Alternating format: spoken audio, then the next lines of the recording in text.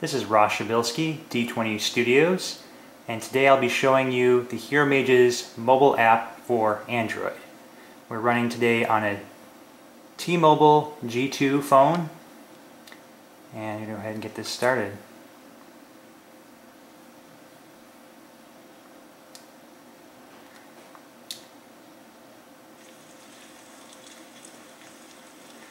Now HeroMages is an application originally designed as a web browser game, and what I've done is used Adobe AIR technology to port the game to mobile devices. One of the new features is the single player options. Wait for that to focus there. Okay.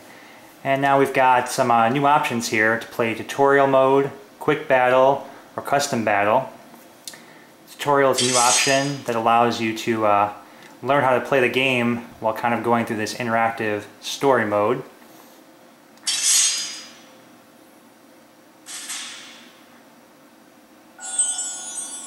So the characters on the side will actually go ahead and introduce you to the steps of the game. One of the cool technologies with the phone, given the small screen, is that you can't obviously fit the whole viewable area like you can the web browser. So the phone allows you to go ahead and pan and zoom using touch gestures. And now we can go ahead and zoom out and zoom in. Okay. And this kind of just walks you through the basics of gameplay, commanding your forces, and so forth. Go ahead and exit this game now.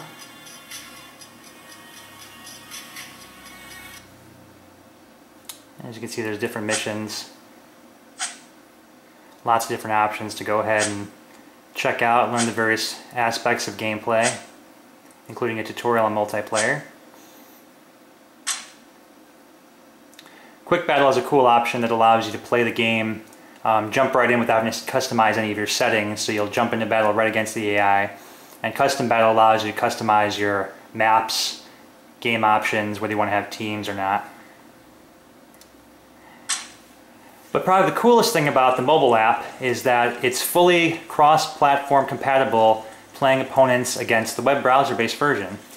So if I go to multiplayer, you'll be presented with the traditional login screen that you see on the actual PC browser here. We're just going to go ahead and log in as a guest.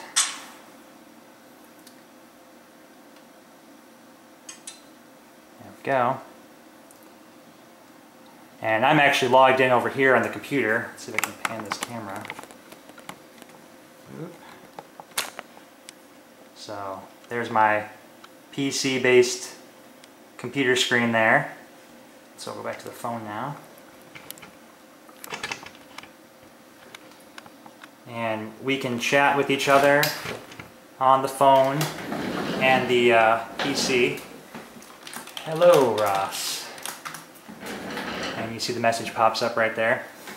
Some of the other cool things we've got here, all the typical options that are in the web browser based version. You've got your leaderboard, map editor. Map editor is kind of cool in general because you can do the draw your little walls and check your line of sight, so you're planning your tactics to make the map. Let's go ahead and create a game. And I'm going to use my little touch keyboard here at the bottom to do this game. And then we're going to go ahead and have me join on the computer here to show this in action. Alright, and there we go. And as a game host on the mobile, I can adjust my options by simply touching the screen. And now I've got these nice touch combo boxes. If I want to slide and change the map, we can do a different level. Okay, so there's a level. And then I'm ready to go, so I can go ahead and click ready on the computer for the other me. And then we can go ahead and start this up. Now forgive me, I'm not an expert video photographer by any means, and it took me quite a while to get this set up here, but I think you can see that pretty well. So it looks like it's actually my turn, I think, here. Oh, opponent's turn. We can check in the turn calendar. It's the other Ross's turn, as indicated by the gold arrow there. So now I can go ahead and click on the computer here and move my forces into battle. Let me actually get a little closer on that so you can see. Oh, right. Zoom in on the touch screen and then get a little closer with the camera. Okay.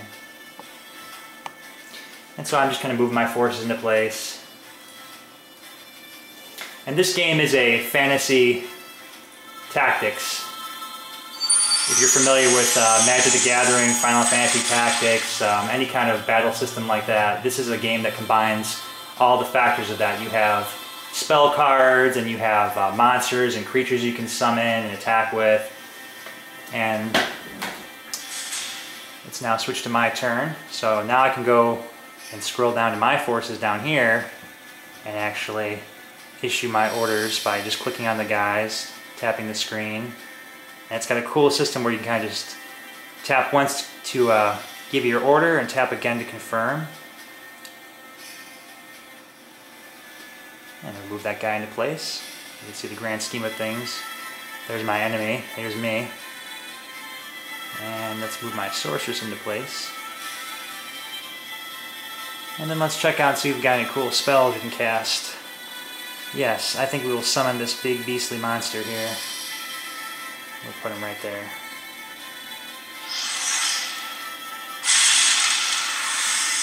So now I've got an extra minion, and we're going to send him out onto the battlefield, like so. If you want to chat, you can just go ahead and hit the chat button here. Now, I've got my little keypad on my phone, but you can also just touch the pad to type if you're going to do that. So, hi there. And again, I don't know how legible that's going to be, but there's the message, and you can see that on both the PC screen and the phone. You can play this game with up to 8 players at once. Everyone would just show up here on the user side. You can also view people's profiles and statistics during game by simply touching their name and then viewing their profile. So you want to check out your opponent's statistics and see where they stack up against you. All available to do so there. Alright, so there you have it. A fully capable turn-based tactics strategy game, cross-platform multiplayer support, all thanks to Adobe AIR technology. And this is Ross Shabilsky with D20 Studios, signing out.